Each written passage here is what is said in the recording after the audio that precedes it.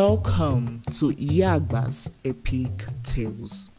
The title of today's story is The Fat Palace Cook Who Became a Warrior.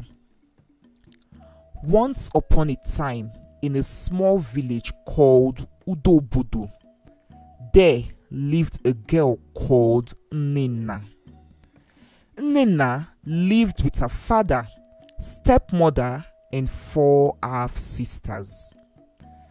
Her father married a stepmother after NNENA's mother died few years ago. NNENA's father was worried about NNENA, and this was because NNENA was quite very fat and so slow. She looked like one with a body of 100 people. She could barely walk or get up easily whenever she sits. And because of how so fat she was, NNENA decided to eat only little food and just once a day, and just so she could live. Her stepmother and half-sisters were always mocking and calling her ugly. Thanks be to the gods for not letting such a child come from me, our stepmother would always say. The maidens in her village didn't want her as a friend also, as they complained that she was always slowing them down. She could not be part of their fun, games, and other social activities. But there was one friend she had who was still there for her despite all her challenges. This friend was Amadi. Amadi was an orphan left to fend for himself since he was an adolescent, and so he understood what it meant to be alone and neglected. Though Amadi was a palace guard and was not always around to keep NNENA company, he would always steal every little chance he got out of the palace to go check on his friend.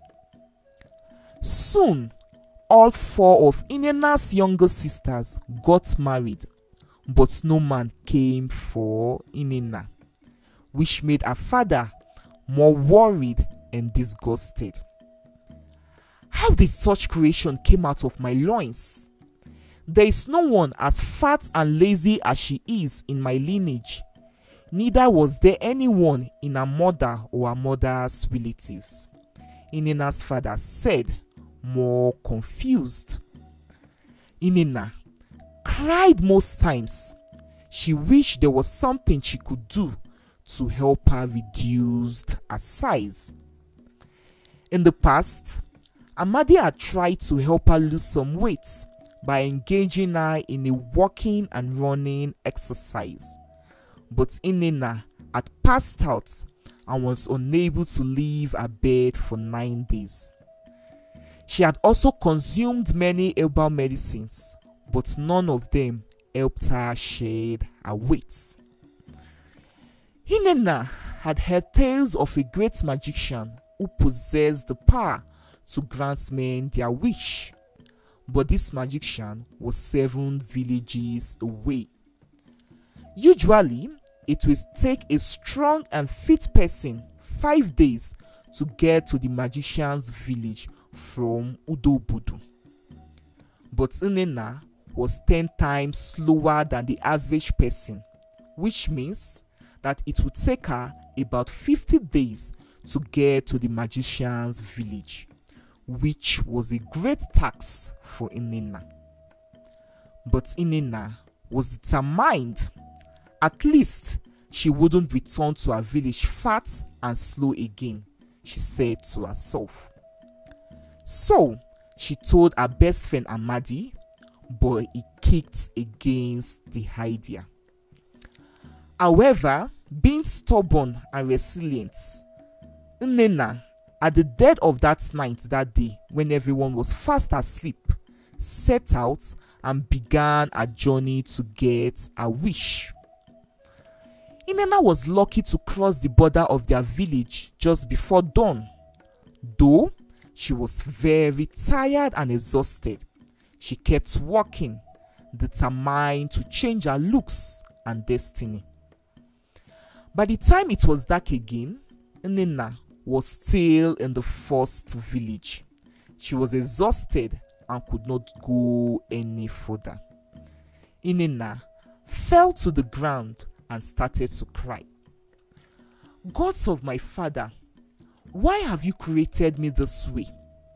What was my crime that you choose to give me the body of 100 people?" NNENA said, speaking to no one and crying alone in the dark. And because of the much cries and exhaustion, soon she fell into a deep sleep. NNENA was awakened by a gentle tap. She opened her eyes, but it was dark. She could not see the face of whom it was that had woken her up. She tried to adjust her eyes to the dark, and then she saw an old woman sitting close to her. It is a pity that many of us focus on what we don't like about ourselves and lose sight of the hidden treasure that is deposited within us. Go back home, my daughter, and show to the world the treasure in you that they have failed to see. For what you seek in this journey of yours would not be granted," the old woman said to NNENA. "What do you mean by the treasure deposited in me?" NNENA asked. But before she could complete her sentence, the old woman disappeared. Frightened, NNENA was about to scream when she woke up and realized it was all a dream. She looked around her. She was still in her room, in her father's compound, and still in her village. She had planned to take off on the journey for her quest the night before, but she had fallen deep asleep and had lost track of time.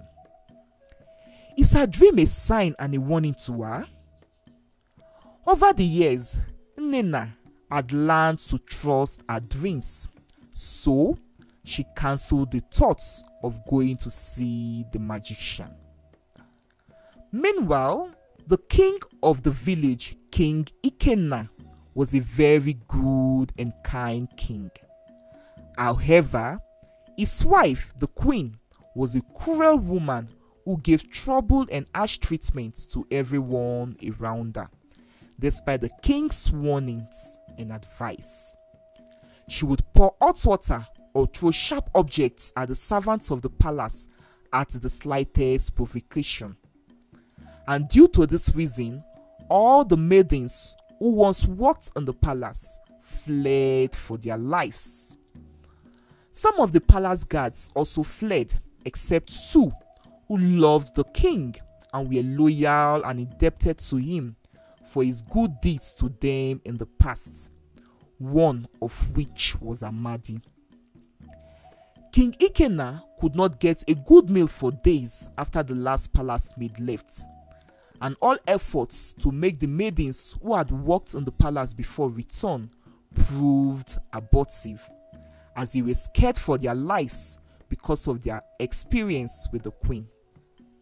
And so, King Ikenna sent a messenger to announce all over the village that the palace needs a cook, and that anyone who would volunteer to come work in the palace would be greatly rewarded and protected from any harm.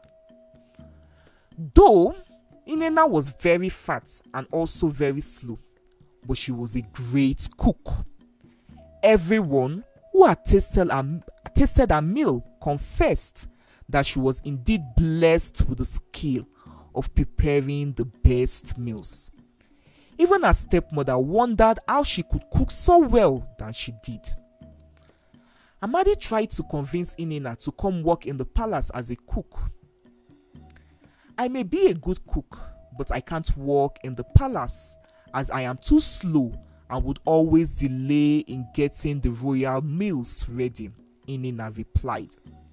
But Amadi kept insisting, believing that her life in the palace would be more better than her life in her father's compound, where she is being taunted daily by her stepmother and other maidens of the village. At last, NNENA agreed to go work as a cook in the palace after much persuasion from Amadi. When NNENA got to the palace and Amadi presented her as the one ready to be the palace cook, the king and queen laughed, for they had heard tales of NNENA, the young girl who is overly fat and too slow to move. How can such a person cook or work in the palace, they thought. And so the king rejected her. But after being convinced by Amadi, whose judgments he had come to trust, King Ikenna decided to give NNENA a trial on probation. The king was elated. He had never tasted such good and delicious meals before in the past. NNENA was indeed a gifted cook, the king said to himself, and so he became more strict with his queen so that she would not chase NNENA away. NNENA worked tirelessly day and night. She knew she was very slow, so she wakes up at the earliest hour of dawn to start preparing breakfast and go ahead to start preparing lunch and dinner immediately after she had prepared and served breakfast. She was always working non-stop, as she would not want to get on the bad side of the queen or disappoint the king. One cool night, whilst everyone was soundly asleep, their village was attacked by some foreign warriors. The warriors were very big, tall, and strong. They were giants. The warriors took off with loot and managed to capture a few men and women. By morning, the entire village was in chaos. There was wailing everywhere, and the king was heartbroken. He wondered why they had been attacked without any provocation. Obodo Ndidimkpa was a land many miles away. The inhabitants of the lands are giants and stay far away from other dwellers. To King Ikenna, that was the only place giants could spring from. Although the people of Udobodo and Obodo Ndidimkpa had a history. In the midst of the dilemma, a giant messenger appeared in the village with a message that left everyone terrified. Many centuries ago, the people of Udobodo and Obodo Ndidimkpa had come to settle at the land which is currently occupied by the Udobodo people at about the same time. The giants and the Udobodo people fought to claim ownership and rights to the land, though it was evident that the Udobodo people got there 3 days earlier before the giants. The battle was a fierce one, and one would have thought that the giants would win and crush their opponents because of their strength and size. But that was not the case. Udobodo people had defeated the giants and sent them running far away. This was possible due to the divine power of a woman called Nnedioku. No one could tell where she came from, but she possessed great divine power, which she used to help her people. And so, the giants could not defeat them, for she was in the front leading and guiding her people to war against the giants. But Nnedioku had passed on many centuries ago, and only tales of her battle prowess are what is being told over the generations. She had left with no one to succeed her and was soon being forgotten. But now, King Ikena was terrified, for the giants had come again to warn them to depart from the land which they claimed belonged to their forefathers, else they will destroy them this time. There is no Nnedioku to help them this time, King Ikena said to himself. What will he do? He thought. See you in our next video for the concluding parts. Don't forget to subscribe, like and share this video. Thank you for watching. See you in our next video. Bye.